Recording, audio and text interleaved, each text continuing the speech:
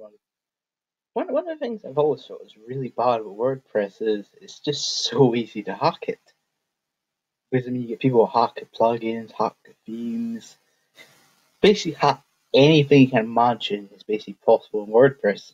It's basically one of these things, and unfortunately, it's just so unsecure overall. And I had a wee experience myself. I managed to fix it quite easy myself, to be perfectly honest. But in general, in general, security in WordPress will never be perfect because it's so easy to do it. But the way I fixed it, all I did was install anti-malware security and brute force firewall. Completely free, so just install it.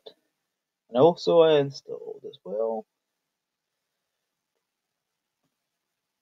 it's pronounced Sakuri, security, audit and malware scanning hardening.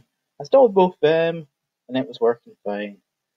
WordFence security, it's okay, but I wouldn't say it's spectacular. The other ones I found, to be honest, are a lot better.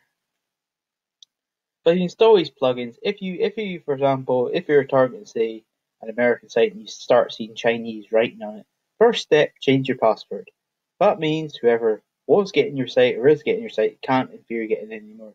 Change your password, then install these plugins, then do a Google fetch and set a sitemap as well, and that should clear out if any of your pages or posts are appearing in Chinese or other bad things, and that should generally sort it. Anyway, hope you enjoyed. Thanks.